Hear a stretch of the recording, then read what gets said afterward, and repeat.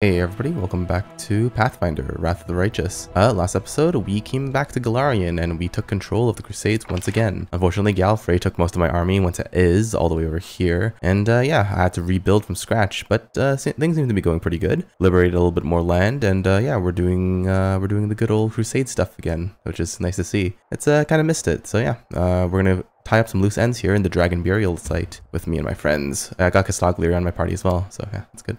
So the passage we go, back in the Dragonland. Hopefully no enemies have respawned and we just walk in with the secrets of the dragon and the door here. Little big bell thing. Guess he figured out how to ring the doorbell.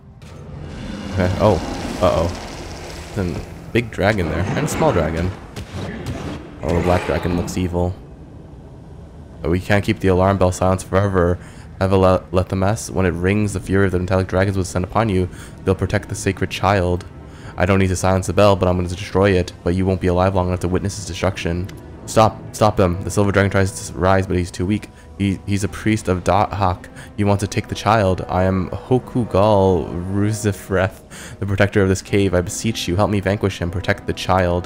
The black dragon turns slowly in your direction. There you are, Commander. Right on time. We need to finish off this worm before more of them appear. What child? What are you talking about? The greatest treasure of dragonkind, Jar Sigax Aga Moralandre, the divine offspring. He has been asleep in his egg for centuries, waiting to usher in a new era for dragonkind. Look at the bones scattered around you. These are the remains of those who fought for the right to keep the sacred child. And today, the metallic dragons will lose this right. The chromatic dragons will be the new guardians of the divine offspring. Lathamus, you're a dragon? Did you enjoy my little charade? I know how you warm bloods feel about black dragons. I can imagine the kind of reception I would have had if I appeared to you in my true form. But I didn't lie to you about my work. I wish to change the future of our kind. The metallic dragons are hiding away something that rightfully belongs to all dragons, and I'm here to retrieve it. You've come to seize the child, to make him a monster just like your master, Dahak. Do you think you can disguise your true intentions while it's talk of fairness? Your soul is rotten to the core, Evalathamus. I have some questions. I will answer. Don't listen to him. I will tell you the truth. The truth. You're nothing more than a pawn, Hakugal. You do what you're told and play your role dutifully, but you know nothing. So Lathamus, you're a priest of Dahak. I serve the greatest of dragons, the rageful Dahak, son of Apsu, the one whose breath set hell aflame, the one who shall unseat his father and usher in a new age for Golarion, an age of glorious conflict. Doesn't the thought of it fill your soul with longing? At long last, we will unleash the pure rage, fury, and chaos in our hearts. We shall become free. Free? But at what cost? Golarion will be left in ruins. Why would you desire such freedom? No, mortal, don't let him. He wants to use the sacred child to destroy our world. What is the alternative? Order and restraint for all eternity. What a dull existence. You metallics are so afraid of soiling your shiny scales. You fear corruption. You try so hard you always do the right thing. You spend months deliberating over the right course of action. Is this your idea of freedom? Ha! There is no freedom without chaos. Apsu made us slaves to order, but Dahak shall set us free, and the sacred child will help him break our chains. Okay, what does this bell do? That bell will send a signal to the metallic dragons. Its sound will let them know that the child is in danger. Their presence would complicate matters significantly, trust me. A fight with them would be a lot harder than beating up a half-dead guardian. You can't break it. The bell's enchantments protect it against dragons like you. And now if I want to ask something else, well, I'll make it quick. I have some unfinished business to take care of. Oh, I can choose my own side. Take the treasure for myself. Interesting. Well, the keeper. I'll help you out. Oh, okay. Well, I know nothing about you two dragons, so I guess I'll choose my own side and take the treasure for myself, I guess. I don't know. That's what Mickey Mouse would do, right? Yes. I must stand against you. Do whatever you want. I don't care. Just kill Hakugal while I take care of the bell. After he's dead, we can discuss the matter further. Okay, sure. Okay, that was easy. Huh. Oh, dragon down. Alright. Lathamus, anything to say to me? Go and see if the egg is unharmed while I break this bell. Okay, sure. The child. Oh, it's a big egg. Oh, that's a humongous egg, huh? Alright, let's go. Big egg. Hey, how you doing, big egg? Oh, it cracked open. As soon as you touch the egg, it cracks. You watch as the small, strong winds break through the shell, and then the tiny, iridescent dragon emerges. He stretches as if just woke up from a long slumber and looks at you questioningly with his big violet eyes. So you're the special lizard, huh? All the dragons want to claim you for their own, but you're my treasure now. Ha ha ha. The dragon hisses indignantly, and his scales darken until they are black as coal. He is watching you closely, and when you look into his eyes, a shiver runs down your spine. This is an ancient, powerful creature, a creature as old as time itself. Okay. The bell won't bother us anymore. I'll just take the egg. And Lathamus looks stunned. No, this cannot be. He bows his head. Jarsagas, Agamor, and Dalandre, the sacred child, he hatched. But how did this happen? I touched the egg and he hatched. Lathamus eyes you suspiciously. You touched the egg? Are you telling me that you brought about the event we've been waiting on for centuries with a single touch? What sort of creature are you? Your touch awoke a dragon. My master will be very interested to hear about you. Are you certain that this is a child? He looks like an ordinary dragon. Are you blind? Look at how his scales change color. Look at his eyes. No, this is no ordinary dragon. I can already sense his power. Someday he will be strong enough to create worlds and destroy them. The shifting color of his scales reflect the streams of order and chaos that gave birth to the first gods. He may be young, but his knowledge is beyond your understanding. He possesses the wisdom of the divine. This big name. This seems to be like a very long name for a newborn. Don't forget, this is a divine child born in the days of creation. He remained connected to the world during his long years of slumber, and that connection has given him wisdom and experience. Thus, he has earned his long title. The entire history of my people flew by in the time it took for him to grow a couple scales. Lion chuckles sadly. Standing next to this creature, I can't help but feel like an insect in comparison. Dragons protected that egg for centuries, and now it's gone. Is that bad? You've missed the forest for the trees. The egg was never important. It was the dragon inside that mattered. For good or for ill, this dragon will change everything. But I never wait. I witnessed the birth of my lifetime. Oh, I never thought I'd witness his birth during my lifetime. Lathamus looks at you solemnly. A new future awaits. This is a new dawn of a new era for dragonkind. So what happens now? I'll look after him. I'll try to take him to my master. He will decide what to do with the child. As for you, you shall receive your reward. Oh yes, the reward you deserve. Lathamus reaches for the tiny dragon. Hish! Jarsax dars away from Lathamus. He hides behind you, and the scales on his neck rises menacingly. Lathamus withdraws his hand and smiles wryly. It's ironic.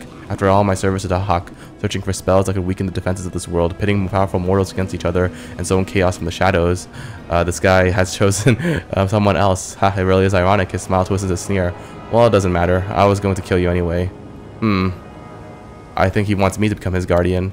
The sacred child has made his choice, yes, but that changes nothing. You will join the servants of Dahak. Step away from the child, and I'll be merciful. I'll make your death swift. Alright, calm down. Think about this logically. You said that this guy is destined to become Dahak's ally. If that's true, then the child has chosen me, because he knows I will raise him as a warrior of chaos. Lathamus' eyes narrows into slits. There is truth to your words. This guy is wise, and if he has decided that you will protect him and raise him, it is not for me to argue.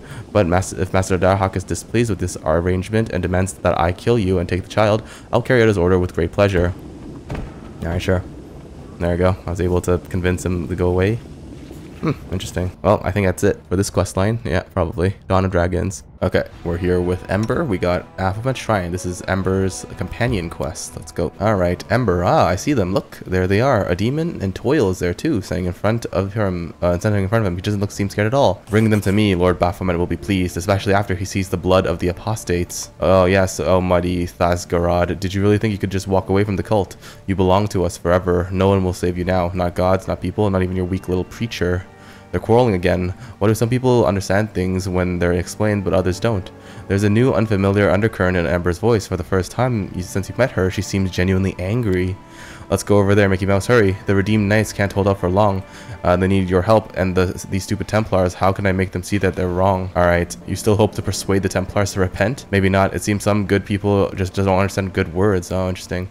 Sparks flicker in her eyes, and a small flame dance on the tip of her fingers. You can't help but shudder as you realize how formidable this fragile elven girl has suddenly become. Forward, slaves of Baphomet. Prove to the master that you're worthy to serve him. Hold on, redeemed. Don't take a single step back. We have no right to lose this battle. Don't give up. We're on our way. Okay, here we go. We're gonna save the followers of Ember. Alright, let's do this. Oh Lord Baphomet, smite those pitiful freaks. You're the pathetic ones. Run now as fast as you can. Save yourselves while you're still able, for Baphomet will not save you. They say the righteous have endless patience, yet you still manage to anger her. Better run now. Oh, Flame Strike. Forgive us. We renounce Baphomet. Okay. Oh, alright, he's dead. Oh, I didn't need to buff up. Oh, never mind. Maybe I do. Okay, maybe I do. Lunchtime. Let's dine on mortal flesh. Oh, hello. With a carefree smile, Ember with the demons. I remember you. We met in the Purple City. She looks at one of the demons, a frail-looking creature whose horns have been broken off. How are your wounds? All healed up. It's that lunatic from Lucianera. Remember that crazy mortal who preached to us? Yeah, it's her, all right. You know what? Go ahead and slit her my throat. Eat me. Do whatever, but I'm not gonna kill her. Ah, come and join our side. Let's put an end to this war together. That's right. Demons, mortals, we can all be friends. She's right, you know. What's the point of all this never-ending slaughter? Keep fighting the whole world if you want, but I'm done. Screw this invasion, screw the world wound, and screw Baphomet twice over. Are you crazy? I'm gonna make you wish you never said that.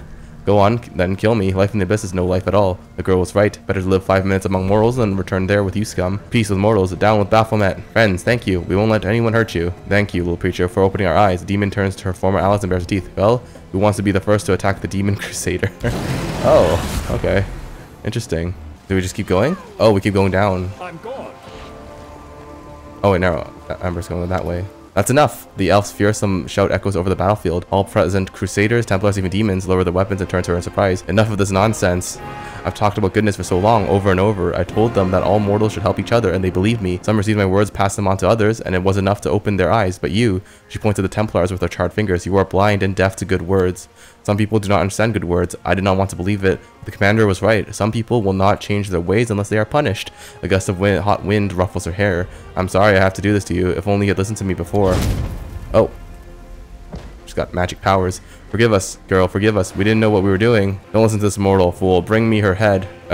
You're done for, demon. Today you'll die at the hands of mortals. Bold words for a piece of me. Come on. Does anyone need me to repeat my words? I'll devour the soul of anyone who dares raise a weapon against me, and I'll start with the traitors. I will no longer serve you. Curse you and your Baphomet.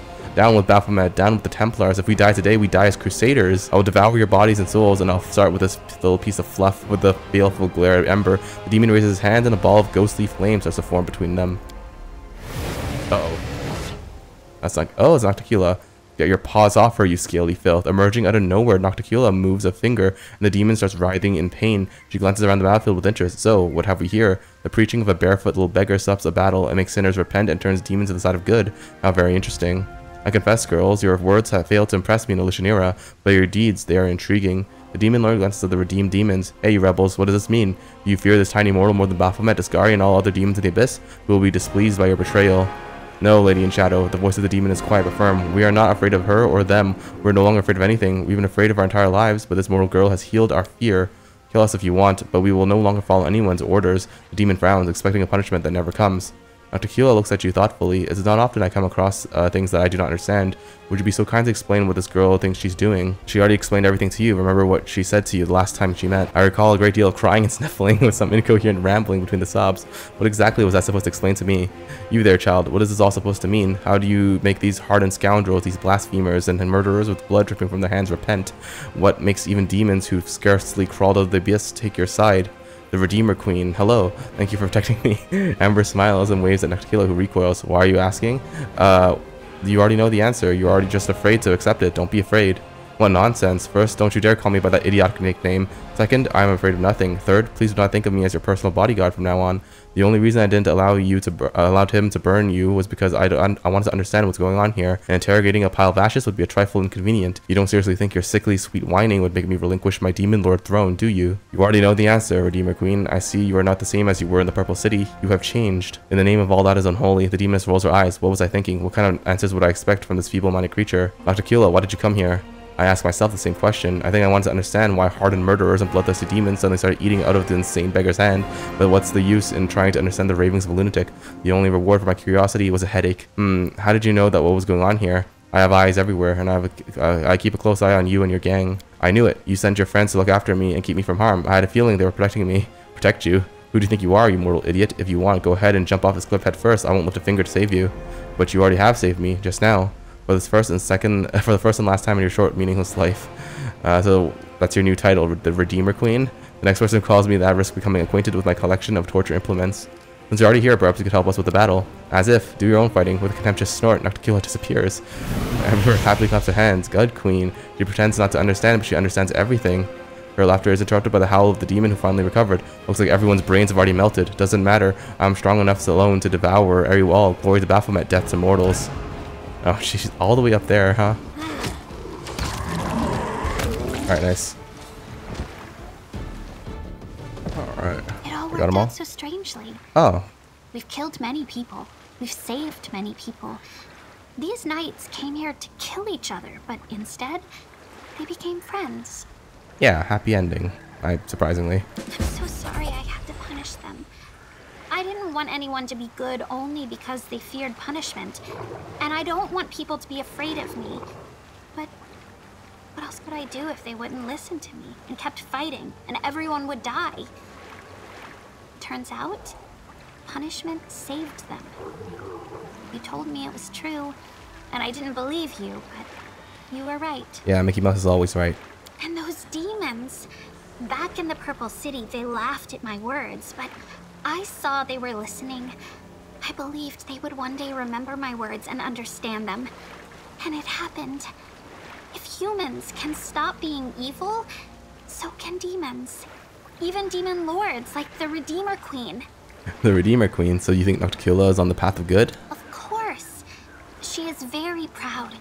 She'd never say it out loud, but I see that she has changed. You know, I pray to the demon lords every day and ask them to come to their senses.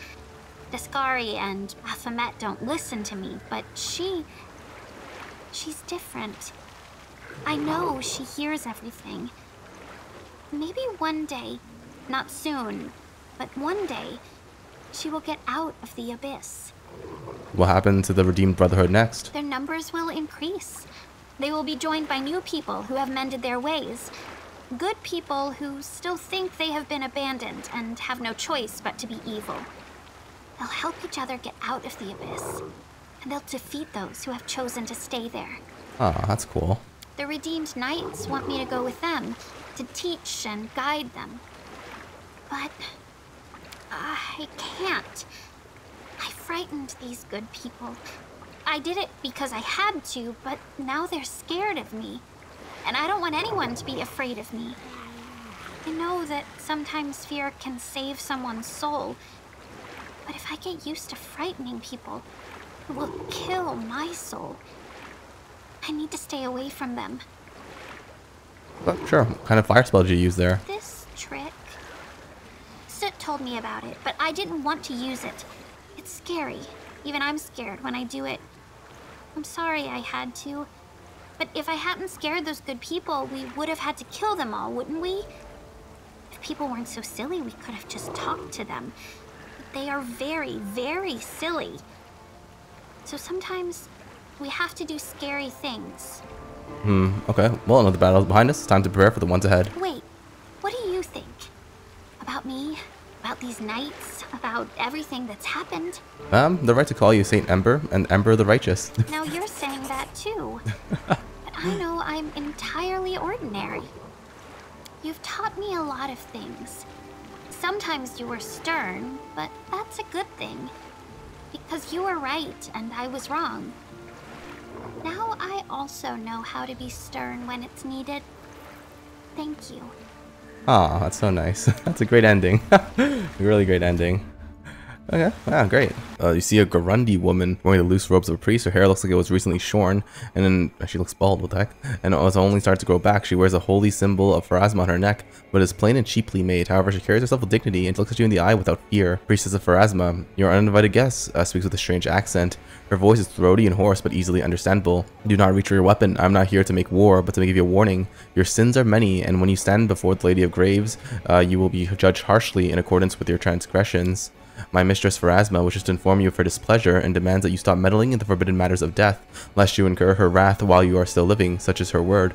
The woman delivers the warning in a calm, indifferent manner, but you detect a note of sadness in her voice. Who are you? The woman shakes her head. I have been sent by the Lady of Graves. You do not need to know my name or the name of the land where I was born. I'm simply the messenger of a higher power. The message is important, but the tale of the mortal who carries it is irrelevant. What exactly does Pharasma want me to do? Do not disturb the dead, do not create restless spirits, and do not practice forbidden magic. Do not rip souls from their place in the cycle, and do not steal from the river of souls. Denounce necromancy and only practice magic that upholds the order established by Pharasma. Repent of your transgressions and obey these precepts. You have committed many atrocities, and now you must atone for them. What will happen if I don't listen to you? The priestess looks to you in surprise, as if you are a particularly slowly-witted child. The servants of my goddess shall don the garments of war, and will personally escort your soul to the final judgment. Can we strike a deal or come to some sort of arrangement? You detect a note of arrogance in the priestess's voice. My mistress does not bargain. My mistress commands, and the verdicts of the one who created the River of Souls itself must be obeyed without question. Such is the order of the world. Alright, fine. Oh, I can do this. Turn the foolish priestess into an undead. I won't let you return to your mistress, you blabbering filth. Let's do this. Magic engulfs the priestess and she crumples like a discarded puppet. Her bones crunch and snap, her joints crack but your power cannot touch the woman's soul. You try to poison her with unlife, but Pharasma's blessing protects the priestess's soul like an invisible, impenetrable shield. Uh-oh. That's not good.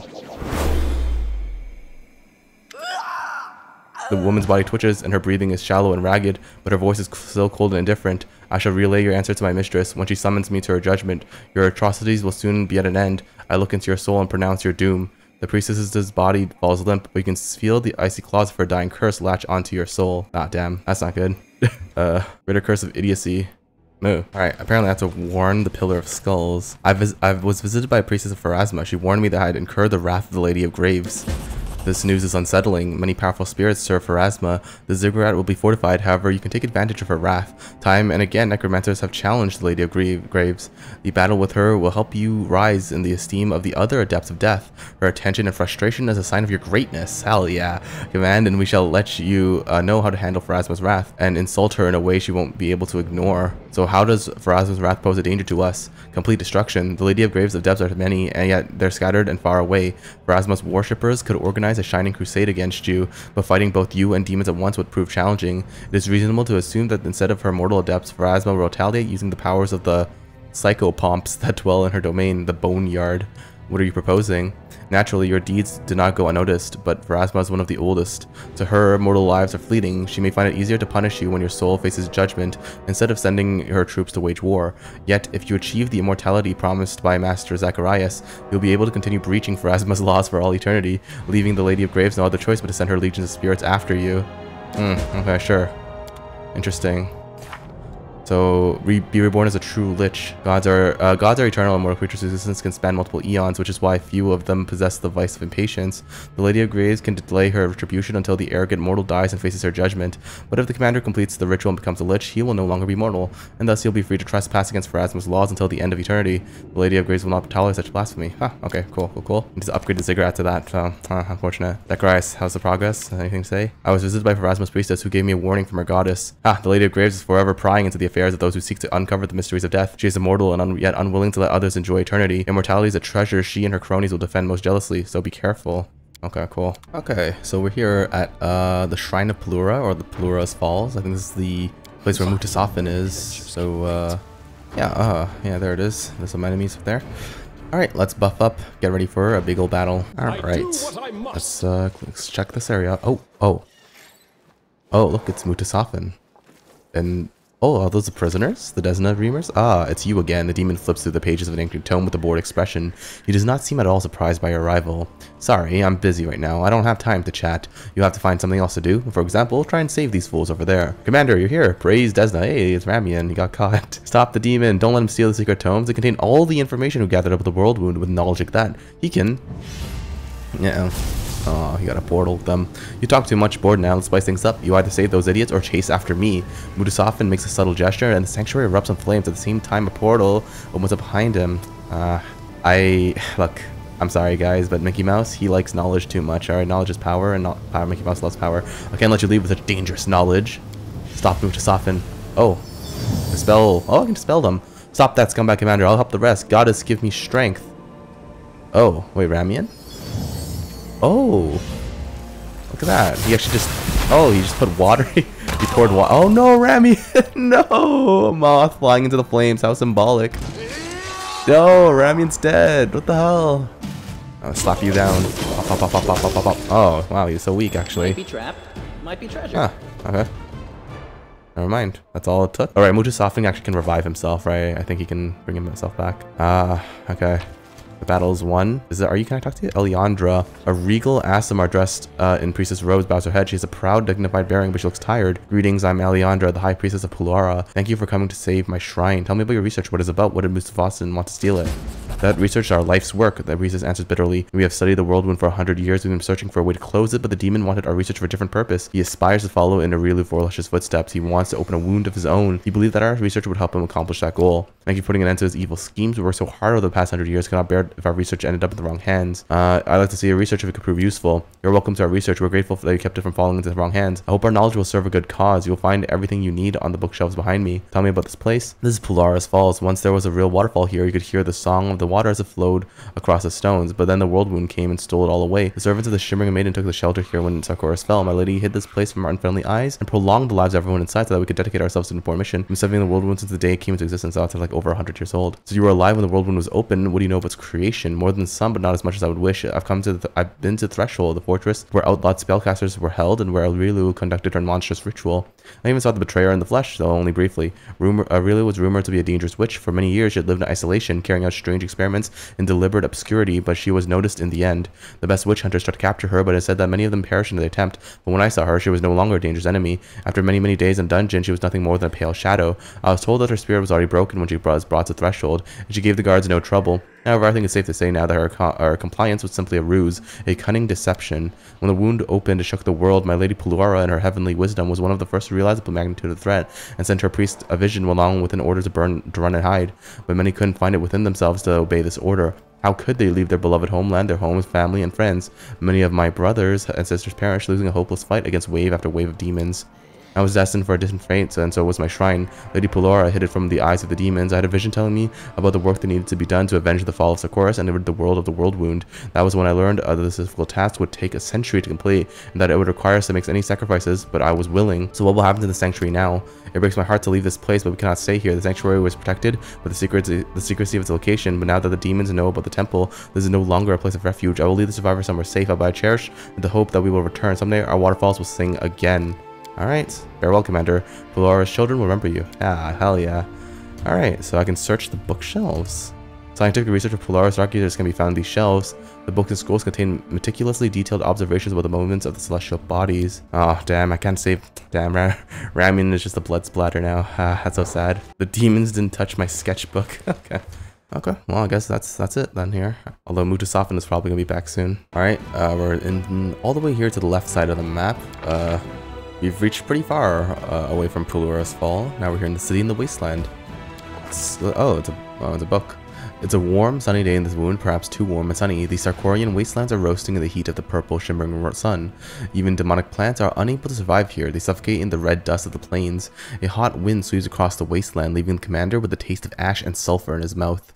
The commander can see for miles around in every direction. If there are any enemies nearby, they would not be able to sneak up on him unnoticed. However, it does not look like anyone has survived the excruciating heat in the wound.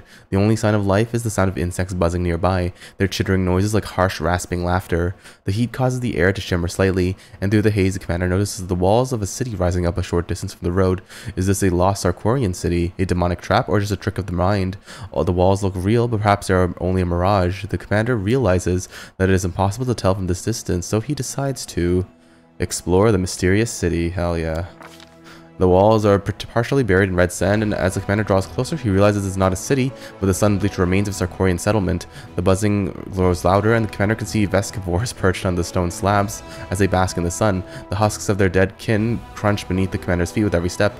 The commander notices rotten wooden pillars covered in faded Sarkorian runes. The tops of the pillars have been gnawed into sharp points, making them look like long wooden stakes. The highest of these pillars seem to be a signpost of the middle of what used to be a busy crossroads. The passage of time has worn away all but these words on the signpost: square, marketplace, and gem. The commander decides to get perception with Lan. Lan examines the house closely. It looks like a battle took place here. The walls of the houses have been damaged or destroyed, and all that is left of the roofs is a few wooden beams. When the commander turns his attention to the insects, he notices that all the Vescivores seem to be flying in a single direction towards the city square. Man, out of my world. I can try. Nope, I failed. Mickey Mouse looks around but sees nothing that could shed any light on the city's past. I guess we go to the square. The winding streets that leads to the square is lined with partially destroyed houses. Many of them only have 3 walls, and others are nothing more than a pile of rubble. The commander notices more and more Vescivores flying around, and the air is filled with a strange acrid smell. The square is completely empty, but the doors of Gozrez's temple swing open. A woman emerges through them and begins to limp toward the commanders. She strips to the waist and looks as though insects are squirming beneath her skin. Liver mortis has discolored her withered, shriveled flesh, turning it a blotchy purple color. She opens her mouth to speak, but the words come out in a low buzz that is neither masculine nor feminine. Verbovizor welcomes you, esteemed guest. Please make yourself at home. The woman falls silent and then collapses to the ground.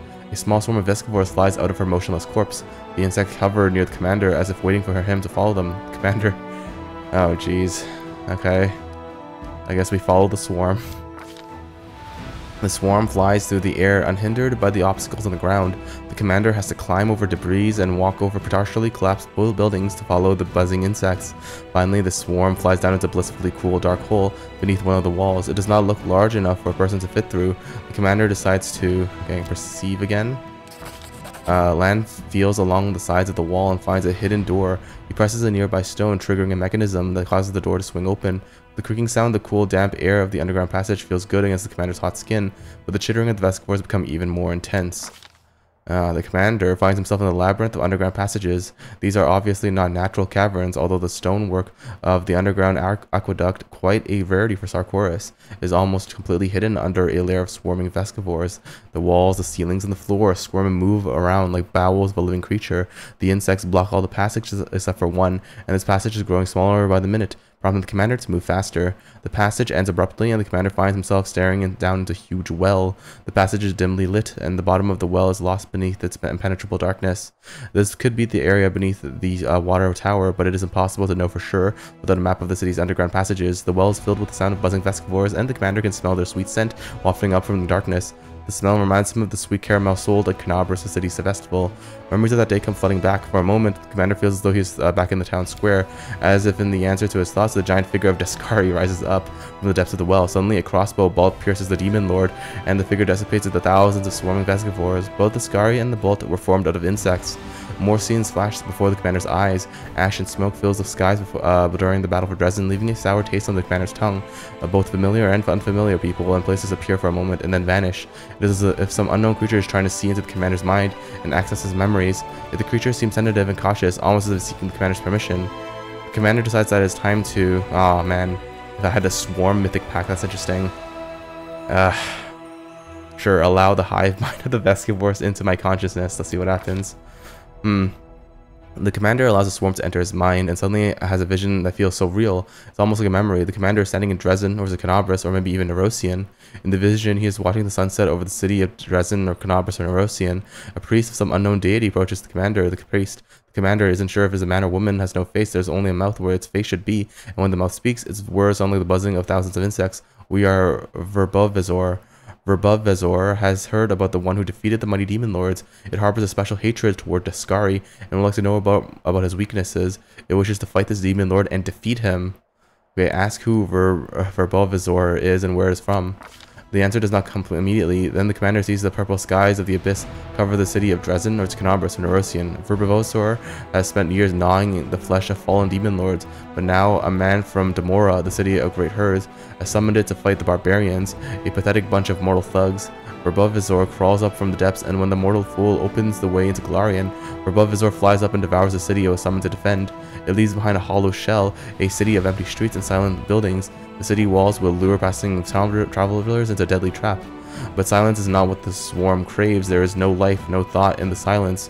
Verbovizor wants to understand everything. It wants to comprehend Galarian and to make it part of itself. It wants to become Galarian, just as it become this city. It wants to incorporate all of Galarian's essence, all of its life into itself. But there are some obstacles. There are those who wish to plunge Galarian into oblivion. Verbovizor hates Descari, it hates Baphomet, they must be destroyed. In the commander's vision, the sound of cicadas fill the air and the sun sinks below the horizon. They grow louder and more impatient, echoing of the noise of the agitated vesicivores in the well. The commander tries to focus and... okay, I'll bluff. Day passes into night, and then night becomes day. Verbovizor thanks the commander politely for telling the truth. Okay, I lied though, and promises help the commander in battle if he continues to be a good ally. Verbovizor assures the commander that it will remember his scent and come when needed. The commander chooses to accept the swarm's help. Hell yeah. The swarm swells in size and gently lifts up the commander, carrying him from the depths of the well into the light. As soon as the commander touches the hard, parched earth, the swarm of insects recedes.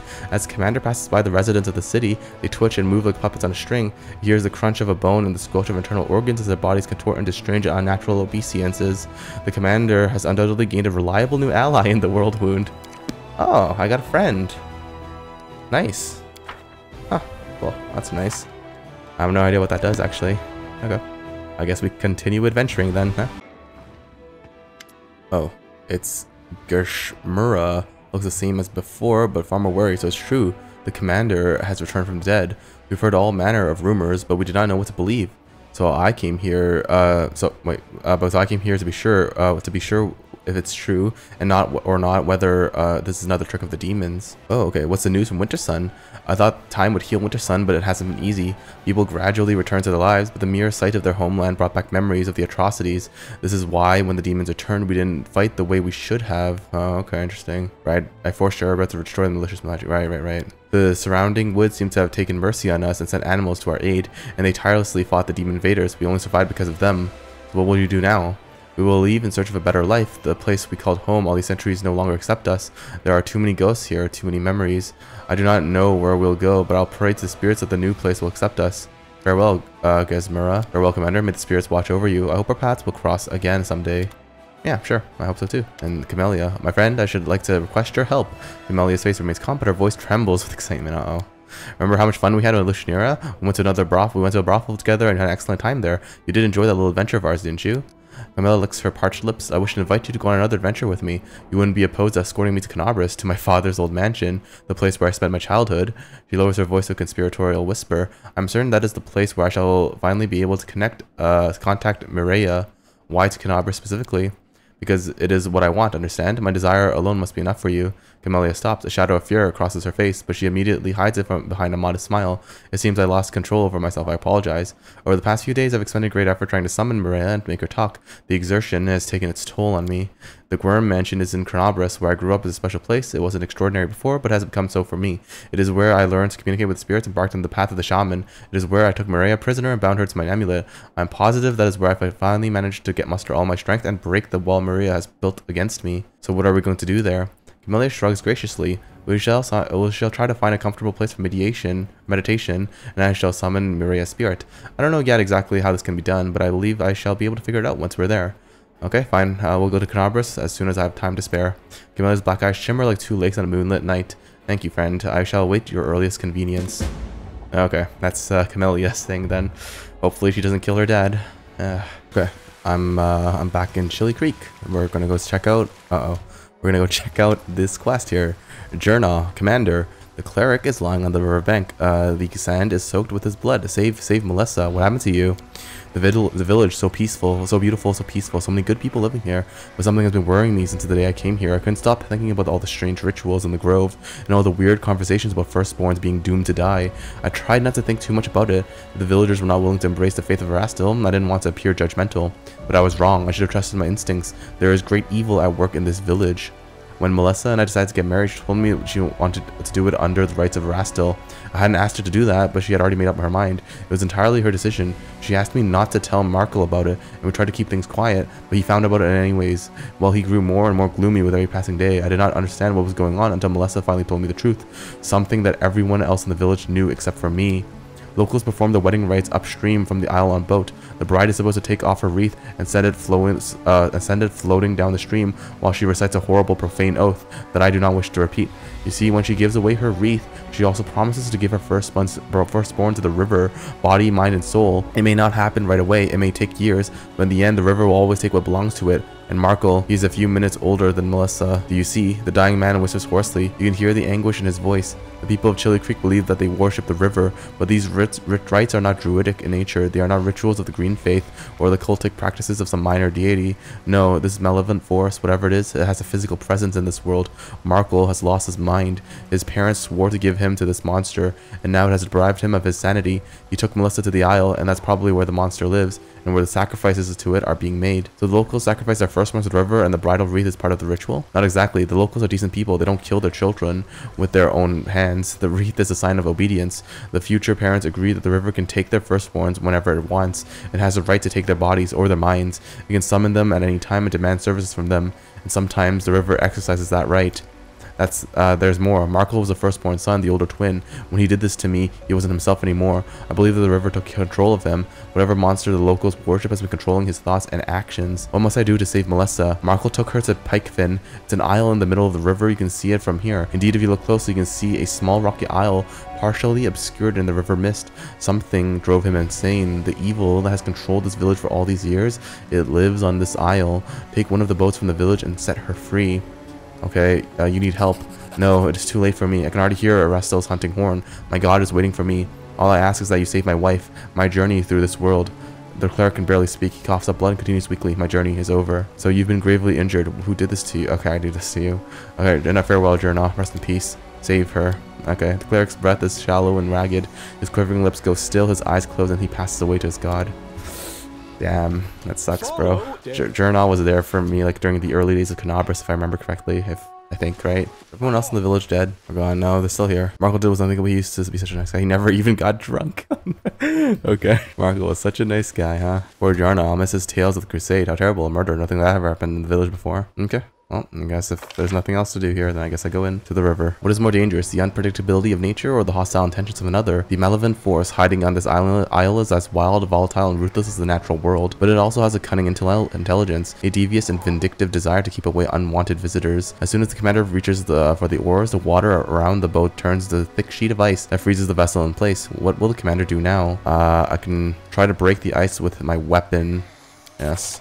The solid ice is strong, but metal is stronger. After a good deal of slashing and hacking, the boat is finally free from its icy shackles. The commander sets off to the shore on the small rocky isle, but his journey does not go unnoticed, and it seems that as someone on the isle does not like uninvited guests.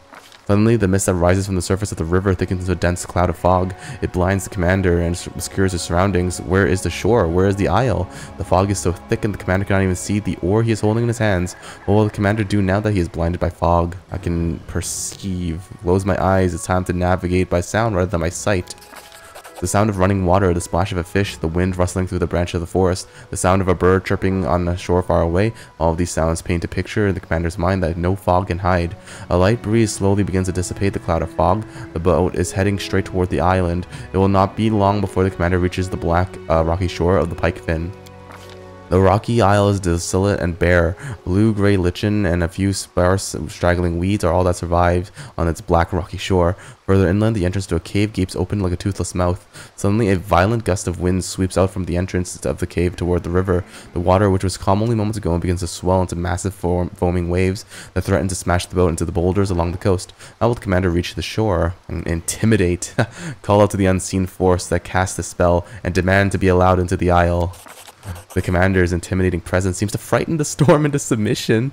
The wind grows calm and the waves subside. He steers the boat down and river toward the isle and disembarks without any further complications. It is hard to believe that only moments ago this calm, lazy river was a maelstrom of raging waves and rushing currents.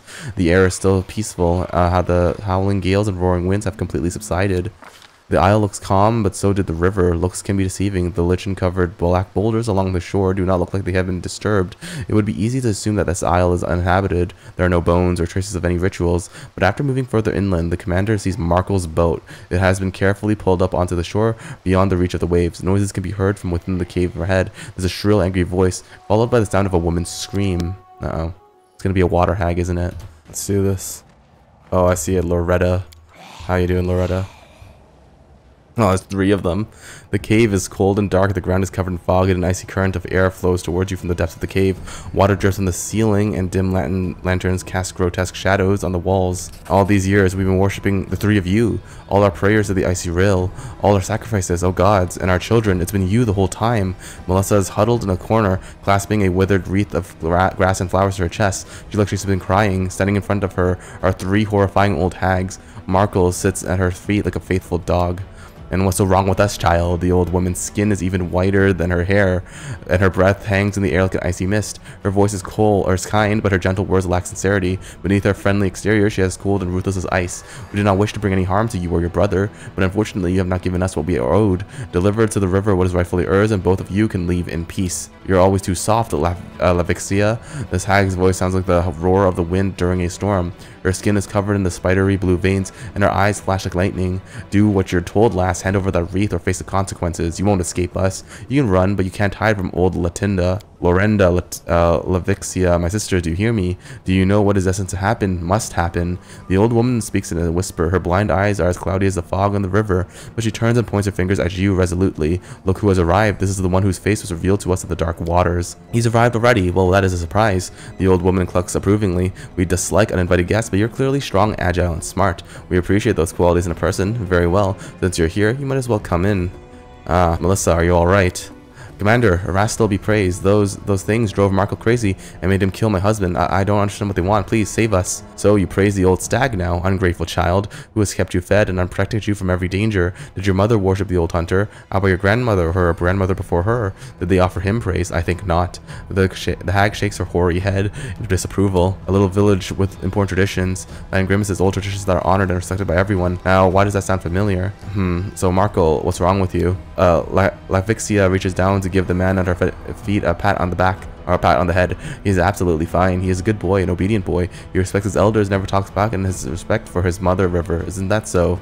Marco's face is contorted in pain. You can see the desperation in his eyes as he struggles against the power that seizes control of his mind. Help me. Save my sister from me. The river always takes what belongs to her.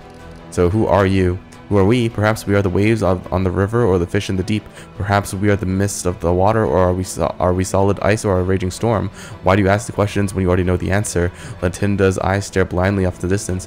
Haven't we already met between the two shores? My sister is wise, but she likes to speak in riddles. Lavixia's icy blue lips curl into an amicable smile. We are the three maidens of the river, generous to those on the water and revered by those on the land.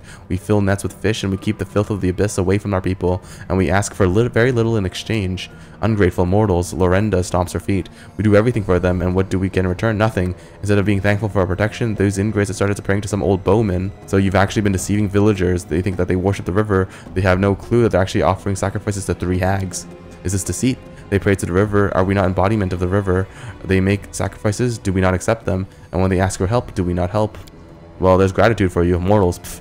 We stay awake all night out of concern for their well-being. We fend off demons so they can feel safe. But instead of appreciating our efforts, they call us liars. If it was up to me, I'd make you. The hag shakes her fist. You shouldn't insult us like that. We find your accusation offensive. We are not mortal tricksters pretending to be gods. We are one with the river. The villagers have agreed to pay the price for our help. We offered them a fair bargain. The hag glares at Melissa coldly. This stupid girl decided to cheat us. If anyone here has fallen victim to deception, it is us. So what's going on here? I don't know. They did something to Marco. They made him kill Jurna, and then they ordered him to bring me here. And now they want... We don't want much, child. Just your wedding wreath. Give it to us, and the two of you can leave in peace. After all, we have protected you from all kinds of calamities. We have provided your village with food. Don't you think we deserve respect and gratitude for our gifts? Will you begrudge us the one thing we ask of you? Why do you need it? Melissa wipes away a tear. You've killed my husband. I'm a widow now. Why do you need my wedding wreath? Arcana check. You recall Jurnal's word. When the villagers cast away their wreaths, they promise to give their firstborn to the river. Why would the hags want a widow to complete this ritual? There can only be one answer. Melissa doesn't know it yet, but she must be pregnant with her firstborn child. Oh, interesting. So what did you do to Marco? Have you managed to take control of his mind? How does the river control a leaf that falls in the stream? How does the sky control the fog that rolls in off the river? We didn't do anything. We didn't have to. He's a firstborn. That means he belongs to us. In fact, he was promised to us before he was even born. We kept him alive because we thought he might prove useful, and we were right. The river is patient. She does not need to hurry. She can take what belongs to her whenever she wants. That's right. He belonged to us before he was even born. He'll do whatever we tell him to do. Loretta shrieks with laughter. I can diplomacy 40. Marco, resist them. Don't let them control you. You must be strong for your sister. Sister, my little sister. I shouldn't. I won't let them. Wait, what's going on? Are you trying to rebel against us, boy? Don't forget, you will belong to us for as long as you live. You cannot get rid of us, no matter how hard you try. We just have to say the word and you'll be under our control. Oh. Oh. Uh-oh. Uh-oh. That's not good. Marco grabs a stone from the cave floor and attacks the hag. You hear a disgusting crunching sound as Marco smashes the rock into the hag's arm. The hag shrieks and lashes out at the man, dealing him a powerful blow that causes him to fall to the floor unconscious. Kill them, sisters. No one leaves this place alive. Okay. Here we go. This is how it goes, I guess. How it always goes. Alright, Loretta. Die. Oh my god, I'm so strong. I'm actually way too strong for this fight. Okay, I didn't need to buff up. I was like, maybe we should buff up. I don't need it. Uh-oh. They summon... Oh, crap. Deepest fears. Wait, they actually summon people? Boogeymen? Okay, sure. My head. Melissa, are you alright? Let's get out of here. Hurry. Let's get back to the village as soon as we can. This accursed cave makes me feel sick. Oh, okay. They're good. I saved them. I saved the brother and sister. Unfortunately, Jorna is super dead. That's Chili Creek. Thank you for saving us from those monsters. I didn't think I was going to survive, and Marco, I thought I'd lost him forever. Sister, forgive me. I have no excuse for my actions. It's not your fault, I guess. Those hags were controlling your mind, weren't they? They would never have ensnared me if I had not been such an easy target. I really did not like Jurna. I was against your marriage, and the hags used that to control me. Melissa looks down. After a while, she answers softly. I don't know if I'll ever be able to forgive you, but you are the only family I have now. What are the two of you going to do next? I'll bury my husband in the ground, and then I'll leave. I'll go wherever the wind takes me, as long as it is far away from this river. I never want to see this place again. We're experienced travelers. We'll be fine wherever we go. We'll head along the Selene River or toward the River Kingdoms, and then we'll find somewhere to settle. Did you tell the villagers the truth? Do you know that they have been worshipping the hags this whole time? I did, but they don't believe me. Melissa casts a glance toward the villain and shakes her head bitterly. They don't want to believe the truth. They say it must have been a nightmare, or that Marco drank too much. They came up with a dozen different explanations because the truth is just too terrible to bear. They'll keep practicing their rites. I wouldn't be surprised if another nasty creature comes to live on the Pike Fin in a couple of years. I'm sure there are plenty of foul things that would gladly prey on these villagers and accept their sacrifices. I can't live among these people anymore. Okay, yeah, fair enough. Marco, are you free from this evil influence of the hags? I am. The hags are dead. I'm my own man now. Thank you. Melissa, I'm sorry for your loss. Thank you. I loved him so much. I thought we had a life ahead of us. She wipes her eyes. Do you still not understand why they wanted your wreath? Melissa, you are pregnant with Jerno's child. I'm having a baby. Melissa runs her hand across her belly pensively. And I was right not to give them my wreath. No matter how much they insisted, if I handed it over, who knows what they have done to my baby. It makes me shudder thinking about it. Well, I mean, they're dead now, so I guess it's not mad. Well, it's time to say farewell. Yes, Melissa tries to smile. I'll pray to Rastel for you every day. Here, take this. This is an old family heirloom. I don't know how many generations it's been our family, but now I want you to have it. Take it as a sign of my gratitude. I hope it will help you on your path to victory. Thank you for everything. Farewell. Nice. Ah, what a great time. Great time. Happy, happy days. Oh, okay, right. Got stuff here. Tina, Scenery Master. Ah, Commander, good day to you and all that. I'm Tina from the Next Door Theater. Remember me? So here's a score. We finished rehearsing and are ready to stage the world premiere of our play with your exploits. Grandma sent me to invite you. We're ready to get started, so will you come? Alright, we're the ruler of the dead in his capital. Alright, great. Let's leave now. Sure. Let's go have some fun. Let's go enjoy Grandma's play.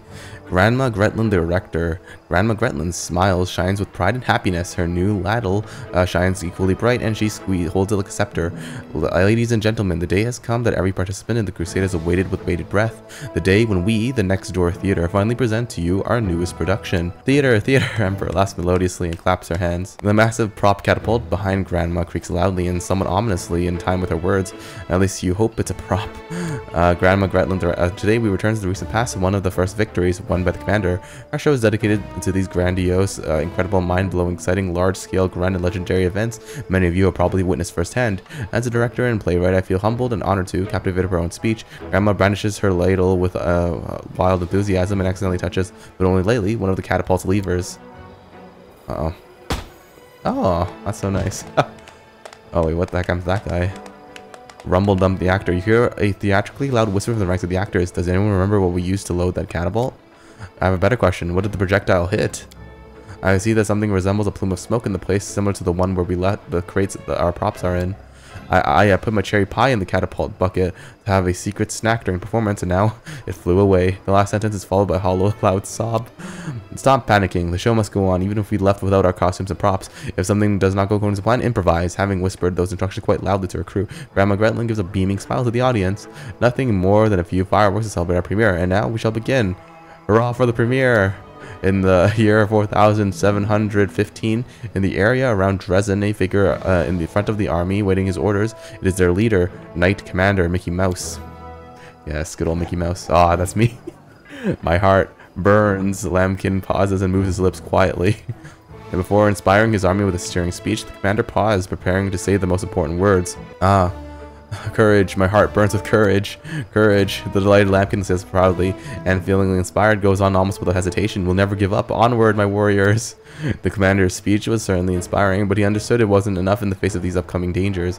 He needed to describe the goals of the army and give real hope to the soldiers. And so the commander exclaimed. Grandma throws the encouraging glance at Lambkin, and Lambkin throws a pleading glance at you. Yeah, like an arrow, we fly to our goal.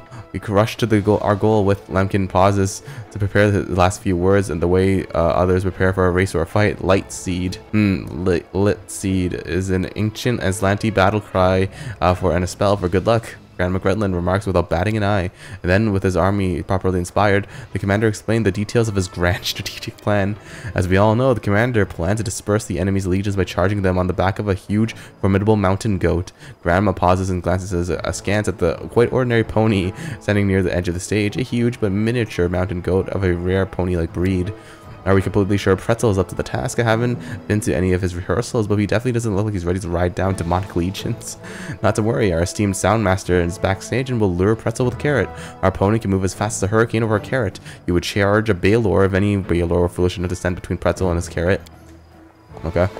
Hey, my pony. It seems to me that something has gone wrong. Do you know how many ponies I had to audition for this role? My entire herd. This was the only one that was any good. He did the trick perfectly for my rehearsals. I don't know why he decides to dig in his heels now. Oh, Pretzel, you've let me down. And now that you've all witnessed the most spectacular, dramatic, impressive culmination of our play, let us return to reality for a moment to welcome the person whom we are all gathered here to celebrate, the Commander. After all, this was one of his earliest adventures. Nice. I got next door play as an achievement.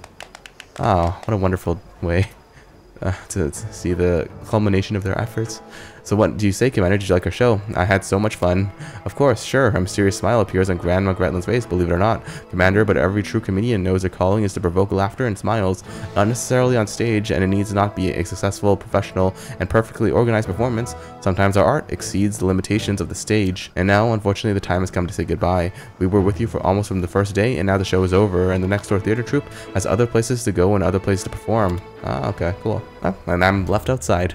All alone. Well, that's great. That was actually pretty good. And on that happy note, I think that's going to be where I end this episode off. Thank you guys so much for watching this episode. I hope you guys enjoyed it as much as I enjoyed playing it. And as always, I hope to see you all next time. But until then, goodbye for now.